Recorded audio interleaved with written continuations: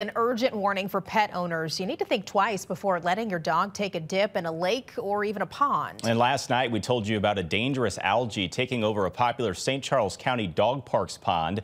Well, the heat and humidity is bringing other threats to the surface. First Alert 4's Caroline Hecker is in Clayton with what you should know.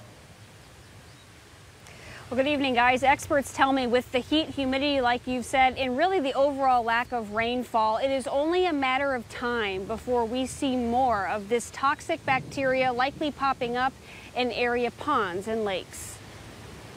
A refreshing dip in a nearby pond or lake is a quick way to beat the heat, but what might be brewing on the surface could be deadly. Still waters and stagnant waters or very slow-moving waters are ideal for it to develop. That's because blue-green algae is a type of bacteria, one that can kill pets, livestock, and people. St. Charles County Parks Department says it was found in water at the Brummel Slick Dog Park on Monday, prompting its closure. But experts say it could be lurking in other bodies of water undetected. If you see some kind of bloom on the surface, something that looks like algae or paint or scum or foam, it's best just to stay away from it altogether. Dr. Angela Garcia says pets don't have to drink the water to get sick. Merely being in the water can be enough. So they can lick themselves, and just being on their skin, just the absorption that way, those toxins are very potent. She also says other bacteria and viruses thrive in the hot weather, with the number of respiratory infections in many pets surging with the heat. With the humidity, it's harder to breathe, and so some of these pets, if they have an underlying